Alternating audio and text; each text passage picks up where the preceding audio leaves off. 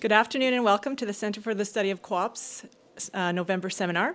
My name is Audra Kruger and it's my pleasure to welcome you all here and introduce our guest speaker today. I'll be facilitating the question period after as well. And I'd also like to welcome our viewers from their homes and offices and comfy spots around the world. This will be live streamed, so it's available on the internet today. This presentation will also be recorded and it will be available in a couple of weeks on our website.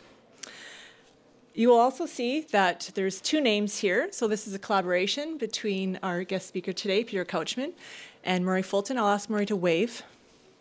There he is. For those of you that don't know him, he's on sabbatical this year from his directorship and will be returning in July, I believe. And he is also the chair in cooperative governance. So now on to the good stuff. Peter.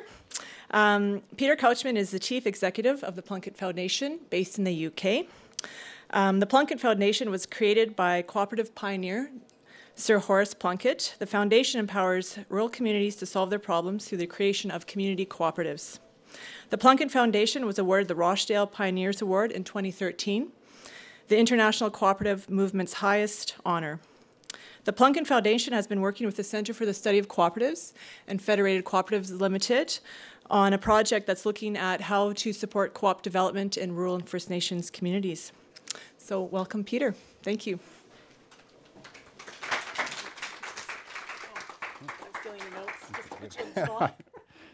Hi, everybody. It's great to be here, and also hi to everybody online as well. What we're going to look at today is something that we came across almost by accident, but actually found to be quite frightening, and perhaps something that those who care about co-op should think about. The starting point for this was that as an international movement, cooperatives every so often gather together, particularly once every 2 years. The International Cooperative Alliance hold its Congress, and now also firmly established in Quebec is every other year the International Summit is held there. And when co-ops come together, they celebrate who they are, and what they stand for. They actually celebrate the commercial success they've achieved in that time since they gathered. But also equally, they celebrate the impacts that they've had, and the difference they've made to people's lives. And all of these things are things that we can be tremendously proud of. And it's absolutely right they should actually learn from each other what is working, what's taking them forward, what has made them stronger in that time. But there's something they tend not to speak about, and that's what today's presentation is about.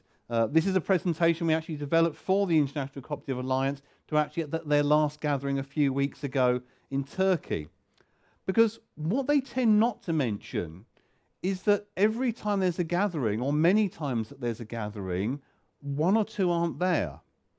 That in between those gatherings, some very large cooperatives will have hit difficulties, and some of them won't have survived. Now, there's nothing wrong with that. That actually happens in the mainstream world as well. It happens in the private sector.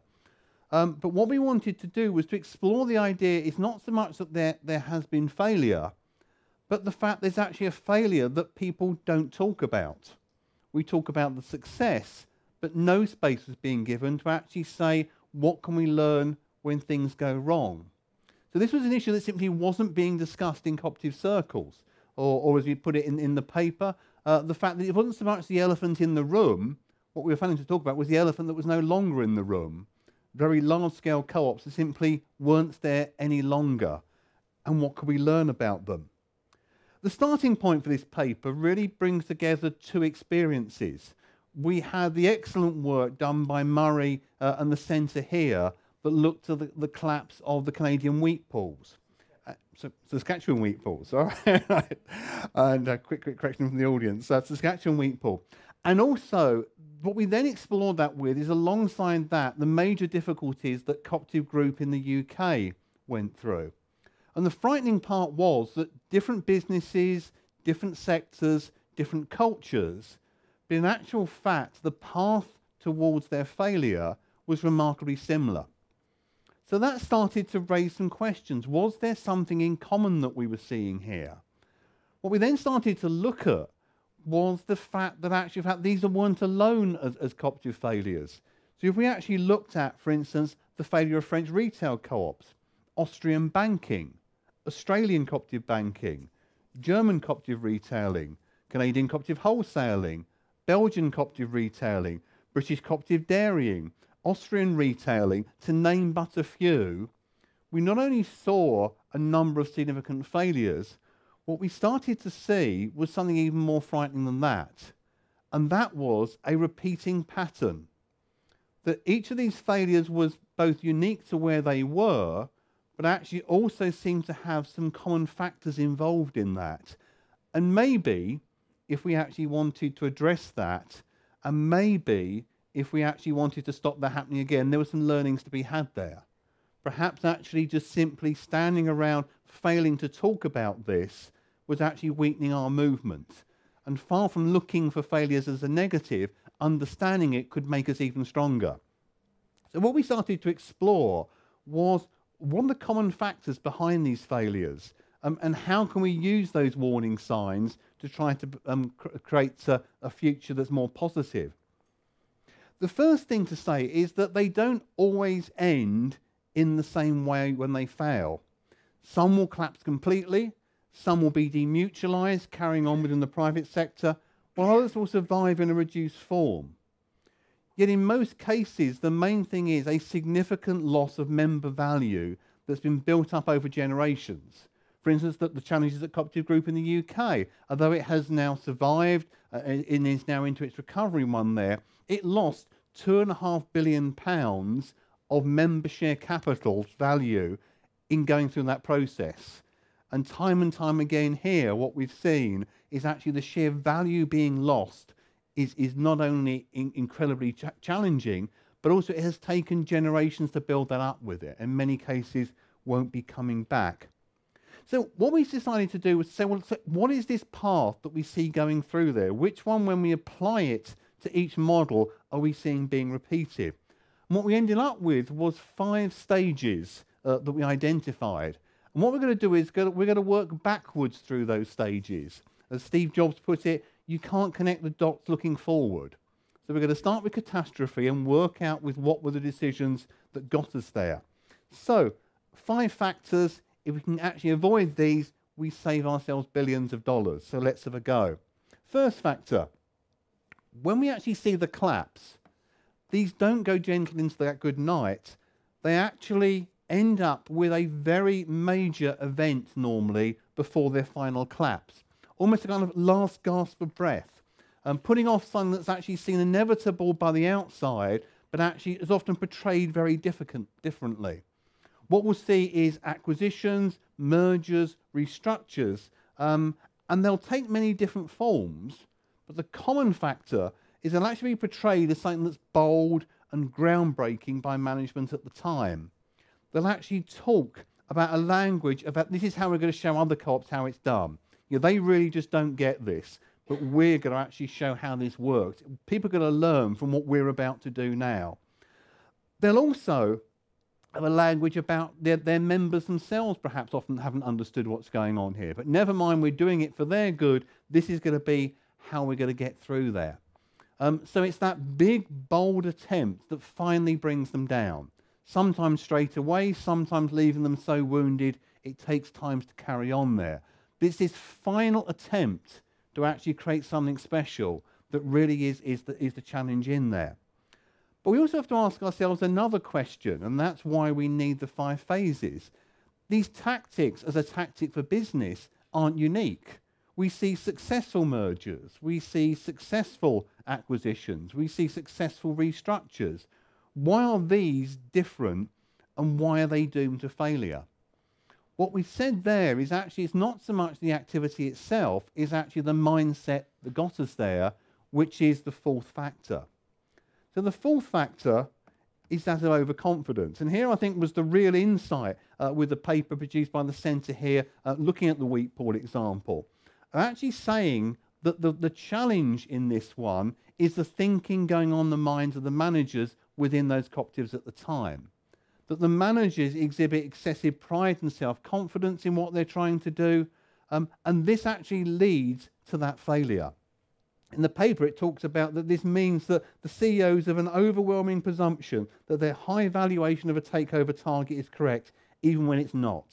CEOs will tend to overpay for these acquisitions, and so the investments will often be unsuccessful.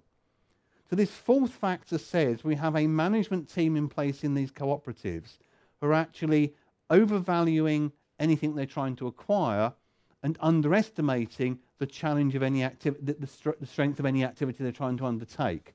They simply have believed in themselves too much, and therefore that's at the price of their cooperative.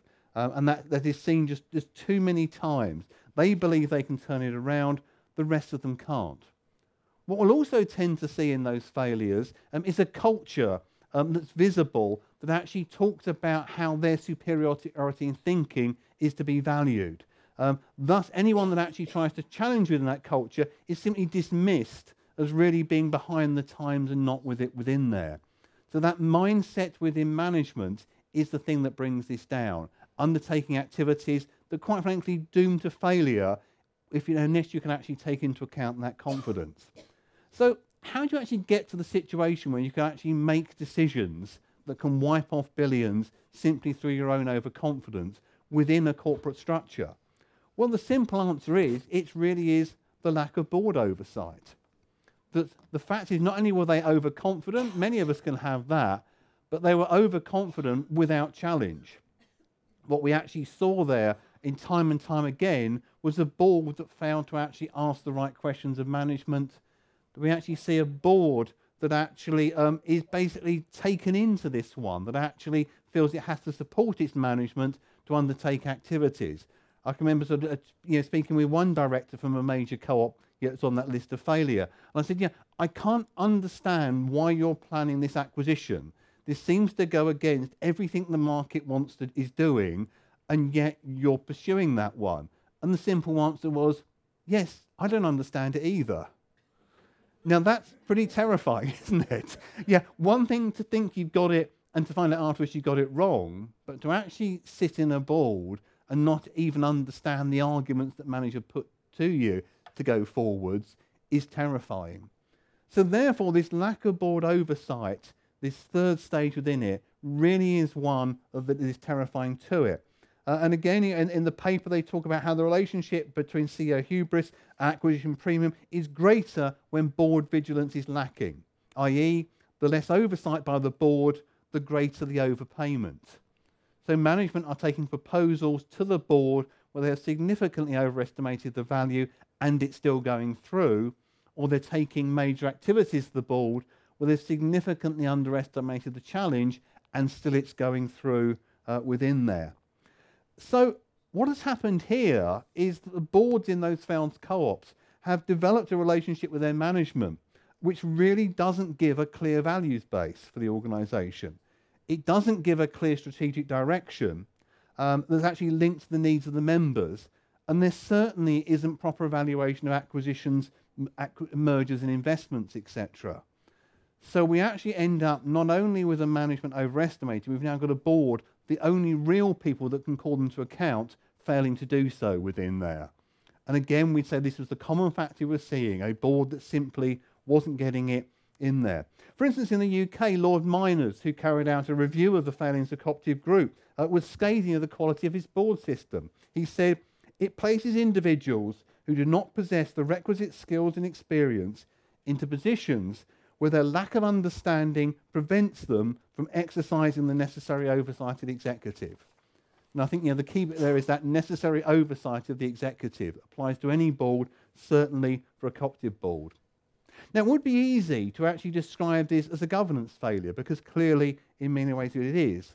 But I think the important part that I'll argue here is actually it's a failure of governance culture. That many of these cooperatives that failed actually had very significant investment in governance systems, but actually failed to challenge themselves when the culture didn't use those systems. They all had the processes there that could have prevented this, but their culture meant it wasn't seen to be the done thing to actually trigger those processes, to actually call out a management valuation or whatever.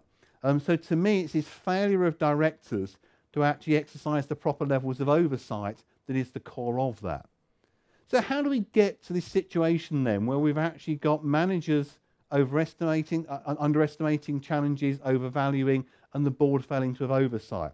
Well, being pretty brutal, I think it's important with this loss to actually do that. We get on to the second factor, and that is we have to face the fact that probably the wrong people were actually there making those decisions. And wrong in two ways.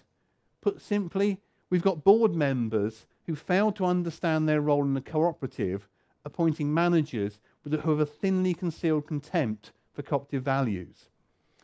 Recent failures have resulted in a greater discussion about the competence of elected representatives.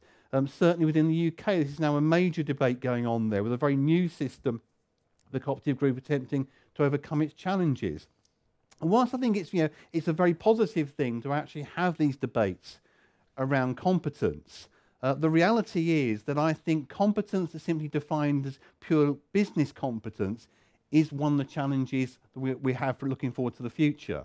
To me, I'm absolutely passionate about the idea we need competent boards, but I think we need competence that actually not only has commercial acumen, but also understanding of cooperative values and also understanding of the social mission of the cooperative that people are involved with. To me, competence needs to be a value if we're to avoid these issues for the future.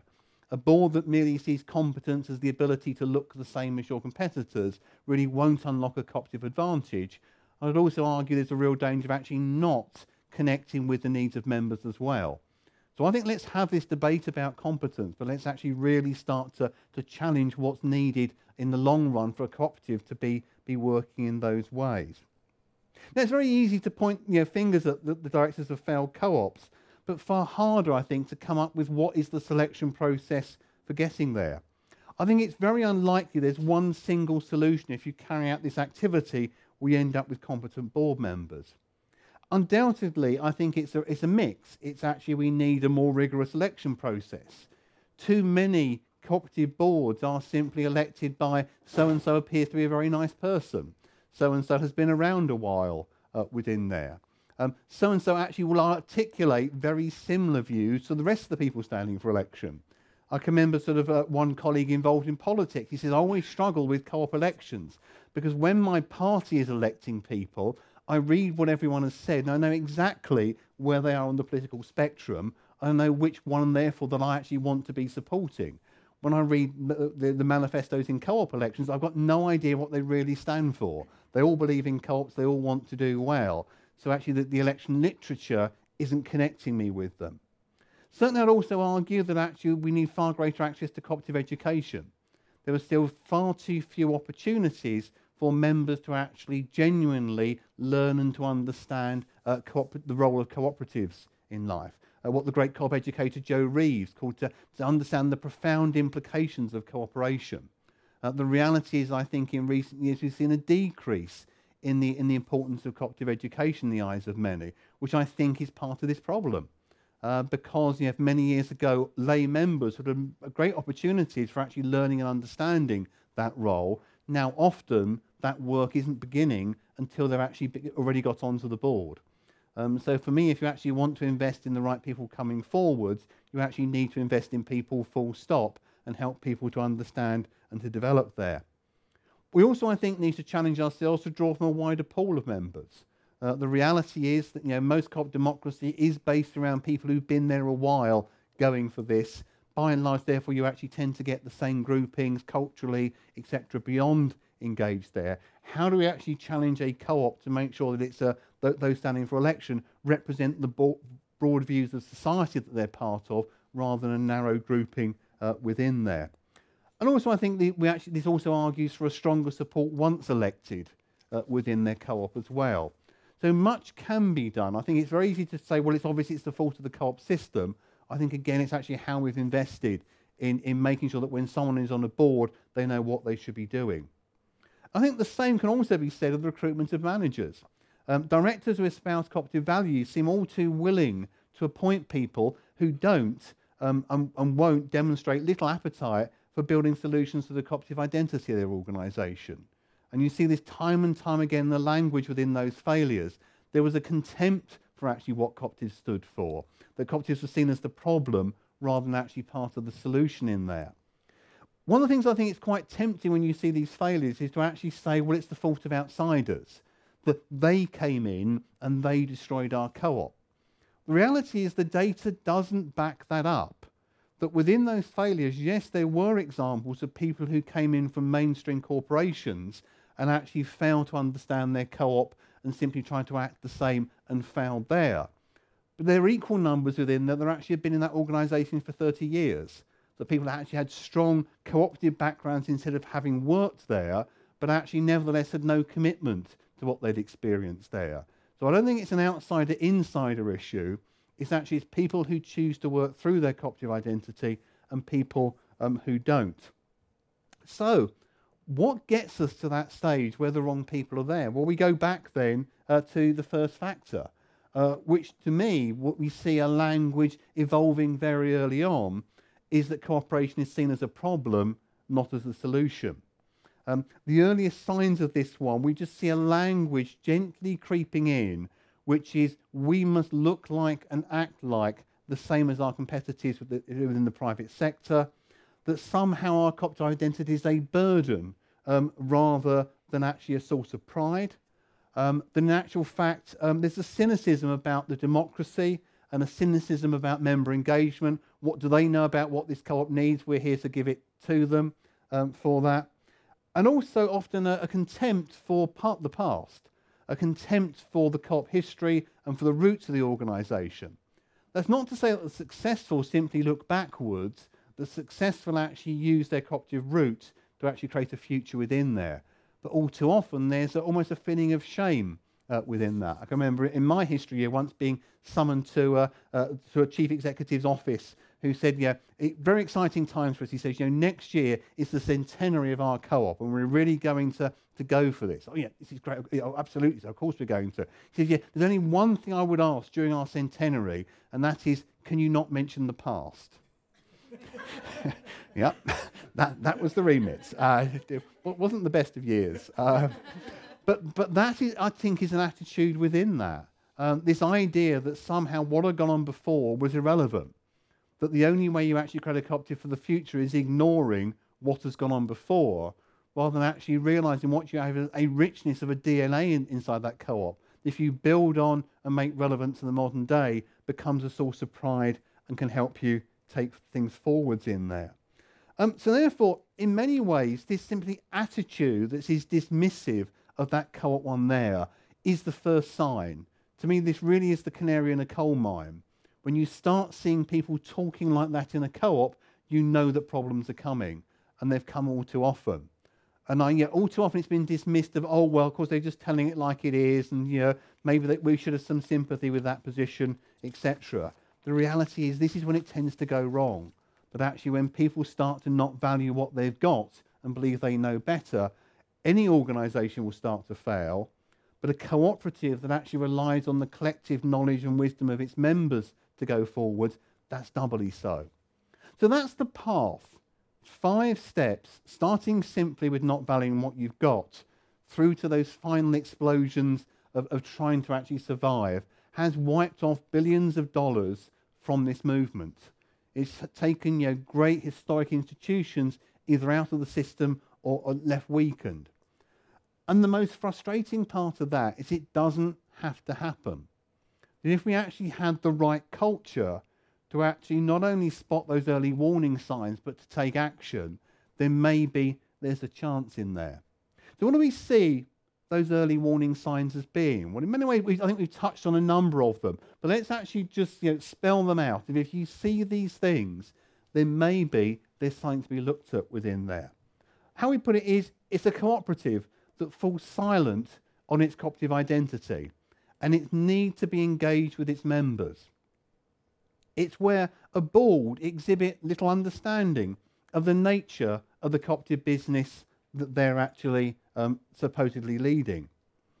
When we actually see managers appointed, either externally or internally, who've no interest or belief in the cooperative model and are quite happy to articulate that, often very publicly. A board which is unable to explain how the major change it's pursuing will actually add value to the members. All too often, particularly on the acquisition front, you're actually acquiring things well outside the interest of members, but nevertheless somehow you're supposed to be doing it for the members. That when we see a management conducting mergers, acquisitions and investments which are, to the outside world, lacking clarity, business logic, or even actually appear to have much higher valuations than the market can actually understand why they're pursuing there. What often this is marked alongside is a shift in power and authority in the organisation to a very small group within that cooperative, a group that's increasingly isolated from both the membership and also the employees, both senior and junior. There becomes almost sort of a cult that says this is the only true path for this organisation. Anyone that challenges this really hasn't got it, but we're actually going to act in everybody's interest and save this. But the reality is, the biggest warning sign is that when people are actually acting in a way that quite clearly actually isn't in the interest of their cooperative. They're really not driven by actually meeting member need, but actually by the survival of their own positions and their own interests within there. It's never too late to act. All of those could be dealt with. But it can only happen if we actually have a culture, both within a cooperative, but also within the cooperative movement, that actually challenges these positions. All too often, as a movement which is passionately committed to cooperation between cooperatives, the one thing we're actually not willing to do is to actually challenge other co-ops that are starting to go along this path. It's simply seen as not the done thing to do. But maybe, if it actually takes billions of dollars out of our sector, maybe the time has come that we should be challenging in there. Maybe we should be being very open when we actually see people starting along those paths. Because the reality is that the quicker you act on this, the greater the chance of survival, the less the loss of value. And so, therefore, the damage to the cooperative movement of another loss isn't just the finance, it's also actually the reputation of this movement and the chance to actually build something stronger. It's not simply that co-op that went down, it's all those that were connected to it. It's those communities that actually believed once in cooperation and now those views are challenged in there. It's the people whose livelihoods were connected within that one and lost that. And it's the members that actually thought they owned a co-op, but in actual fact saw it taken from them. So to me, saving a co-op is everybody's business. And understanding those 5 stages and actually challenging is something that every person that cares about co-op should do. So that's our paper within there. You're very welcome to sort of download our final one there if you'd like to. But I think this is something that we should all be exploring and looking forward to our discussions on that. So thank you very much. So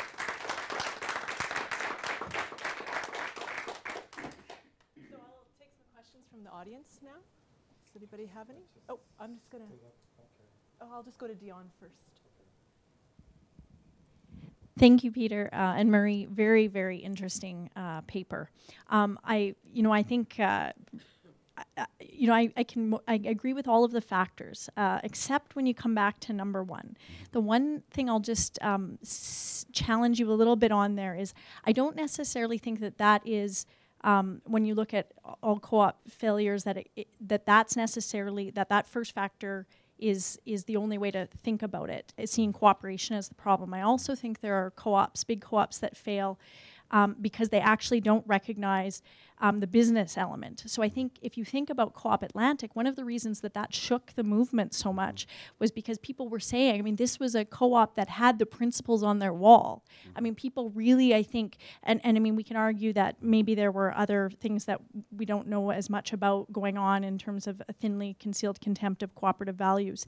But I think that factor 1 actually is both. It's actually seeing cooperation as the problem and or seeing being able to compete in highly dynamic and changing industries and environments, and not recognizing that actually a co-op also needs to be an efficient business is part of that problem as well. And I think then you can still follow through all the other factors, but I think factor 1 has to take into account a little bit both of those issues. But you might disagree. I wouldn't disagree, but actually I don't see them as separate within there. To me, one of the challenges of that Co-op Atlantic bit, yes, they had the co-op values as a stone tablet on the wall, but were they actually thinking through what that meant in the modern world? So to me, it's actually the challenge is actually saying that we need to survive in this marketplace, which is a highly challenging marketplace, by being a cooperative. So to me, those that actually just say, therefore this justifies taking actions which aren't of interest to the co-op are actually on this path. But equally, those that actually are thinking through, well, we know we're a co-op, but we can just carry on as we normally are. We don't have to adapt, are also not really believing in the co-op position. You know, to me, co-ops are at their best when they're constantly innovating because of their members. So I think, and I know there's been sort of a great new paper on Co-op Atlantic here, but for me, I'd love to take apart some of the initiatives, some of the bits that were the ones that led on to the Big Bang, because to me, it was actually acting in a marketplace in a way you'd have to say, how does that actually work for the members? Have we actually got the member needs at the root of this? So I think it's about great co-ops succeed in modern markets because they're cooperative. And if you don't believe in that one, then you start taking business actions that lend to it. So I don't see it as an either or in that one. But absolutely, if you can't actually understand a co-op in a way that actually gives you market advantage, then you probably need to get out of the way and let somebody else can do within there. So I think it's an important one, but absolutely a belief in cooperation should never be an excuse for actually not delivering great service to members and a positioning in the marketplace that is uniquely cooperative. Okay, do we have any other questions here? All right, thank you. So I'd be interested in some comments around education, because you're right when you say, education is really the foundation of understanding. And it seems to me that in times past, people understood because, essentially co-ops were developed out of needs. And there was a lot more needs in society at that time. And so people kind of grew up understanding what a co-op was. We don't have those needs really in today's society as we did in the past. So it's like we've lost that intuitive, I guess, feeling of co-ops. And so how do we regain that? What will we do? What do we need to do as far as education to bring the newer generations, I guess, up to that same level? I mean, you hit on a big problem, and the simple answer, in terms of what does it take, it's an awful lot. This is a big challenge that we face, and it's a challenge that cooperatives around the world face. I just don't go to a country that hasn't actually got that challenge. So I think we're not going to solve that in one single initiative and one single idea there, but I think there's several in there. The first one is actually, I think, admitting that as a movement, we can often be incredibly insular. We will actually go to the big co-op events and tell each other how great we are, but actually, is it being heard out there? So the first one is to actually see co-ops actually getting out there and telling that cooperative story. And I think at the moment we face a major challenge in cooperative communication around the world. That by and large, the cooperative communication that's going out there isn't about the cooperative difference, it's actually about my co-op is successful. That actually, if you look at the percentage of it, the bulk of it is around, we are very big, although normally actually not quite as big as the rest of the market, so therefore it doesn't actually impress the outside world there. We're very successful, we do some nice things that actually look remarkably similar to what our competitors do. So actually getting that wrong rather than actually telling the cooperative story. And there are good examples out of that happening, but there's not enough of them. So I think a concerted effort by the movement to actually explain what it's doing. The classic bit for me was the one we touched on earlier on, the Co-op Atlantic stone on the wall. Well, anyone can read the co-op values and say they're great, but if it's not brought to life for you, what do you do? Certainly, one co-op I worked with, we used to have a model we called VIA, which said, well, it's great that we've got the values and we're very, very proud of those. But if we want to connect to the outside world, we need to say which issues do we today deal with that actually bring those values to life. It's not enough to say, well, actually, in fact, in the 19th century, we were solving access to food as an issue. What is it we're going to do now to actually bring those values to life? And then what are the actions we have to take to actually make sure that people are actually seeing us doing that? When they see us doing it, then ask the question, why are you doing it? And you get the chance to tell the cooperative story. So I think there's a significant challenge out there. The International Co-op Alliance recently launched a very exciting new communication initiative called What If? Actually just trying to get co-ops talking about the changes they're going to make in the world, the difference it can make to people's lives, rather than talking about it as corporate entities. So I think we've got that challenge in there. But then, once you're actually in your co-op, what is going on in member education there? The reality, I think, in many cases is not enough in there. How are we actually making our members understand and feel a pride in their movement? how we're making our members understand the role that they can play in helping to shape that as well. The reality is if we go back to the roots of most co-op movements, we'll see significant investment in education. You know, the Rochdale Pioneers broke the law to actually put money into educating their members when they were first formed within there. Robert Owen talked about education as being the primary model even before then. Whereas nowadays we don't tend to do that. It just becomes a corporate communication. So I think the challenge is reinventing co-op education for the modern age within there. So I think there's lots to be done within there at all levels in the organisation. If we're actually not making that case, it becomes too easy on this path for someone to actually start talking about an alternative. So actually, let's actually get a positive out there so people are challenging in there. And that, to me, doesn't start in the corporate head office of these larger co-ops. It actually starts in the grassroots. It actually starts when you go shopping or when you experience the service. Are you experiencing those messages and that connection there? So I think if we want to do this, investing in actually getting our message across is a great way of not going down this path. And I think when we see that, we see a lot of good in it. We just don't see enough of it out there with too many co-ops.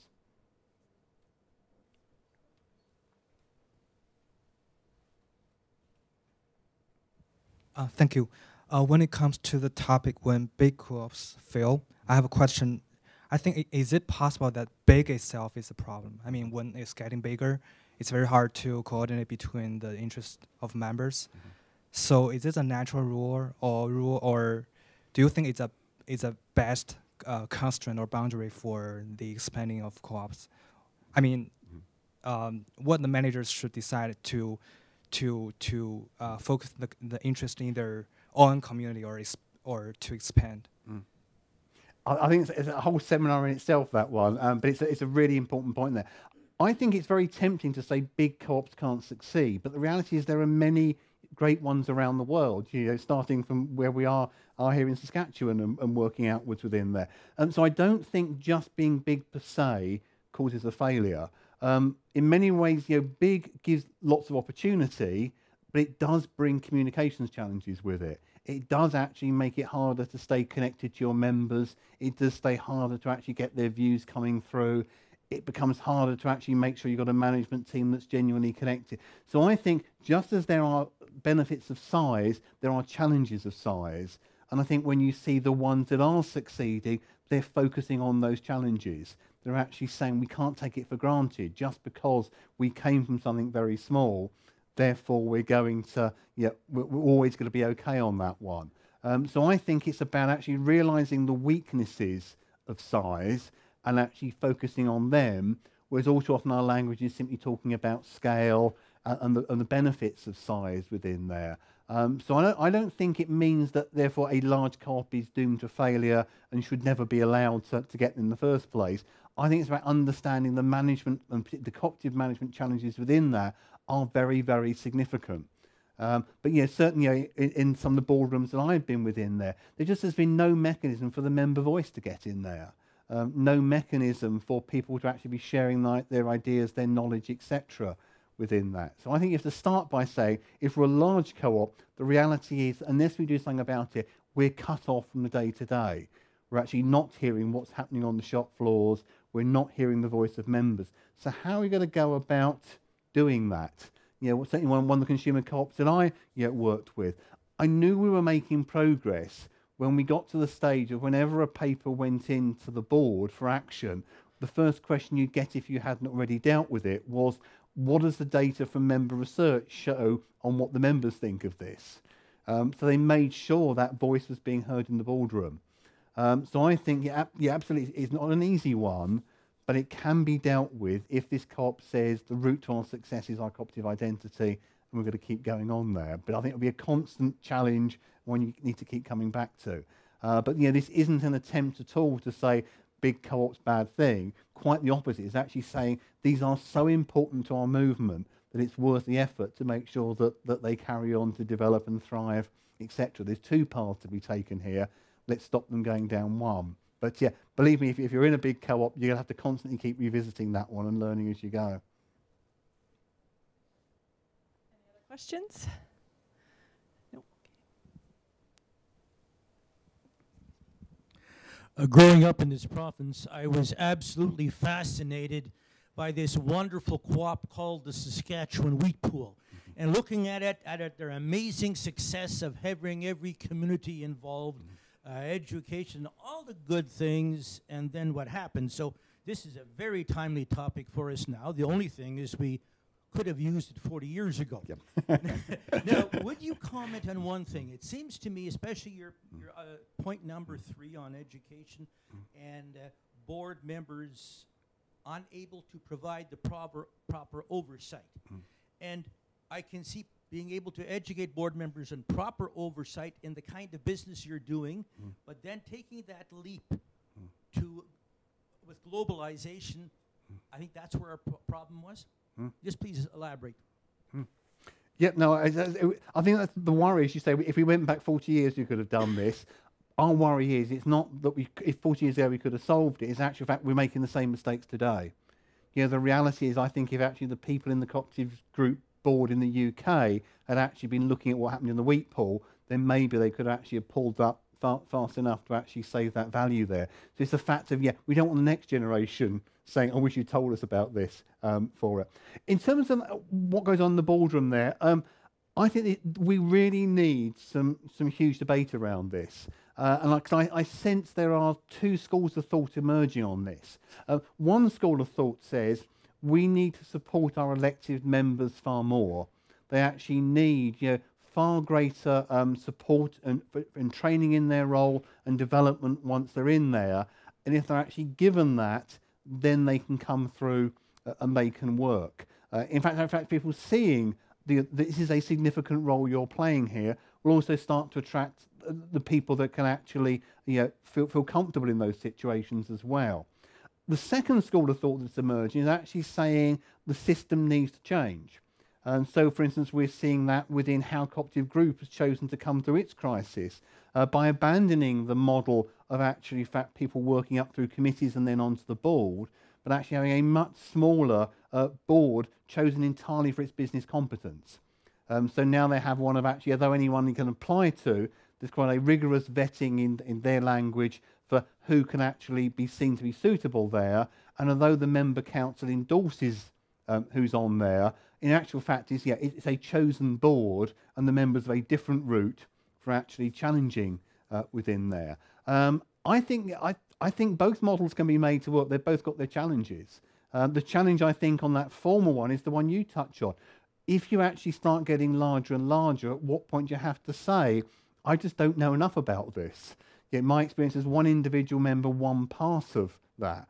I think that's where board oversight comes in, of actually saying, well, actually, if we can't actually run this thing, then maybe we shouldn't be running this thing. If I can't actually drive a sports car, then maybe I should be in a basic car because that's what I feel comfortable driving within there. So if we're actually, if expansion means we're unable to control the asset we're now responsible for, big question about whose interest are we acting in? How can we possibly be acting in the member interest if we can't actually look after the member interest? That's it's a brave conversation to be had of, are we good enough to run what we're planning to do? But I think on that second model there, I do genuinely fear for how that can be applied, of where you actually start to say, therefore, anyone with any cooperative competence isn't welcome here.